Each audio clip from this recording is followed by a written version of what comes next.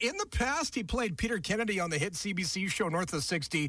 He's made appearances on Star Trek, Law & Order, and a whole lot more. He's also released numerous albums. He's founded and has performed at the yearly Huron Carol for many years. Singer, songwriter, actor, humanitarian, Mr. Tom Jackson on the line. How are you, sir? I'm very good, Jeremy. How are you doing? I'm great. Thank you for calling in. You know, I became aware of your music back in the early days of North of 60. It was used on the show during coffee shop scenes, few and far between, no regrets. Was music an interest long before your acting days?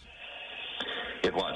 I was a musician for many years before I was mistakenly cast as an actor in a theater piece. But I'm glad that happened, because I wouldn't have been in everybody's living room as often, as frequent as I was, and the happy experience that is something that will go down in history for me. We had your old friend Dakota House on the show a couple of months back, and he says even after a few years later, he still misses going to work with all you great people every day. Yeah, I had shared that thought. I lived close enough to the set, and I should actually go out there, but last year the flood apparently took the set out, so one can't actually exercise that option anymore except in one's memory, but I guess we all do that. Yeah.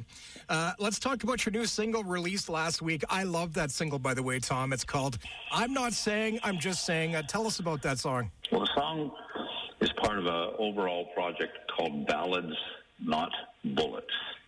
That is being optioned as a license agreement under Universal Music.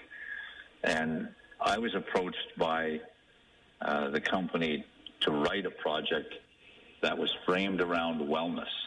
And one of the subject matters was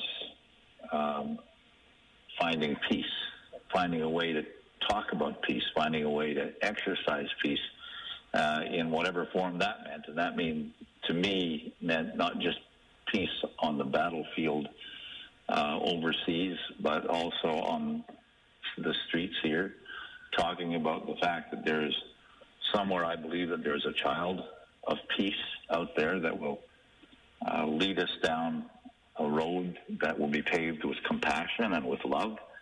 And I think that it's worthy of making this statement strong enough that you can say it to your children, so you can say it to your brothers and your sisters and your family and all the people that you love, so that at the end of the day that they carry with them in their hearts a new definition of what I think love is. And that's the foundation of peace for me. You know, I like this song because it came out at a perfect time that I think, Remembrance Day on the way, the events in Ottawa that happened today. Sir, your recollection on the events in Ottawa today, how are you feeling? I'm pissed. Yeah. I can tell you right now, and I don't think I'm alone. Yeah. I am really, really mad. Yeah. I just think that we have to, consider the fact that if we don't use our voice now, it won't resonate in this country or any other.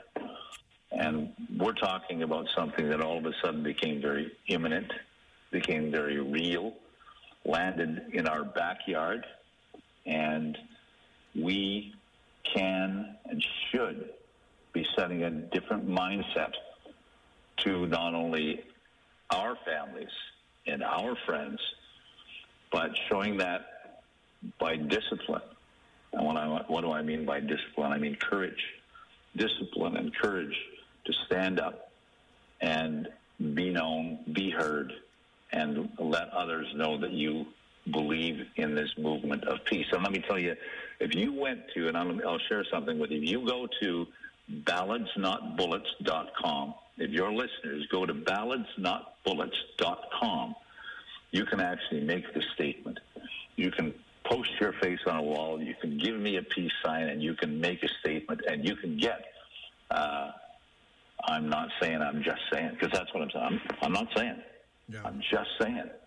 We could put an end to war. Tom Jackson on the line this afternoon, his new single called I'm Not Saying, I'm Just Saying. I love that song. Let's talk about the Huron Carol coming up in December. We got some new folks that are going to be taking the stage with you this year.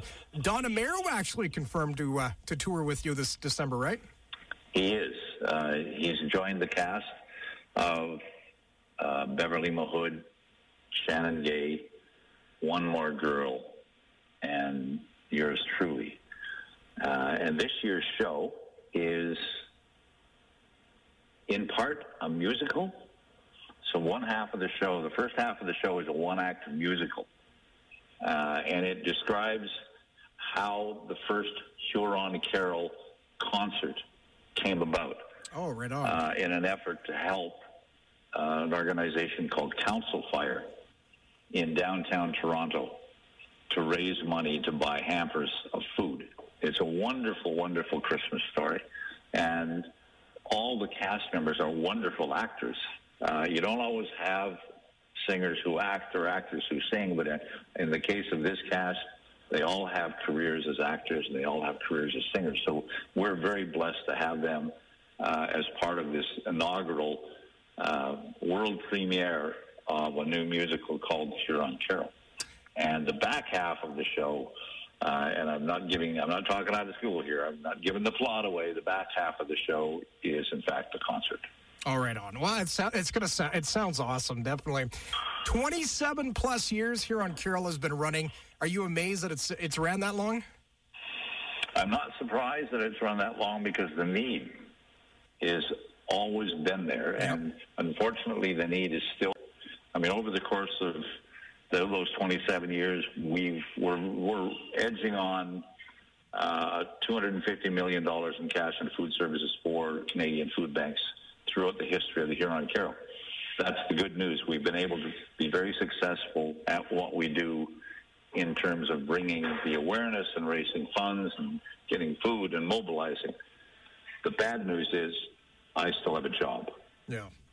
I still have a job. There's still a large gap, and it's widening every year between haves and have-nots. And that's not a statement on haves or have-nots. I'm just telling you that in our society, there are certain circumstances that cause the gap, but there is a gap, and we have to, and particularly as we come around to Christmas, we have to be very conscious of those who are behind us, because we didn't get where we got to without somebody helping us. Yeah, definitely. So it's very important to turn around and look behind and make sure that there's somebody, that if there's somebody there that needs help, that you're there to help them. Huron Carol making a stop in Edmonton December 6th at the Jube. When do tickets go on sale for that, Tom? They are on sale now. Okay, cool. Yes, sir. Yeah. Tom Jackson, always a pleasure having you on the show, and we look forward to seeing you in December in Jubilee. Likewise, Jeremy. It's been an absolute honor. I'm so pleased. I'm so happy that you're in support of what it is we do, and bless your soul for that. Thank you, sir.